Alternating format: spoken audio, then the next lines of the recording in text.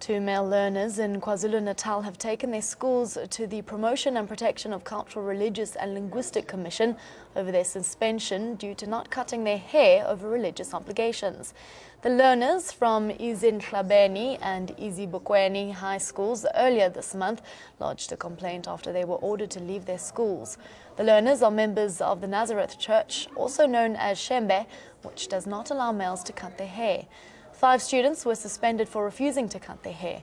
The matter has been investigated by the CRL Commission, probing possible religious prejudice or a manner in which to rectify the situation.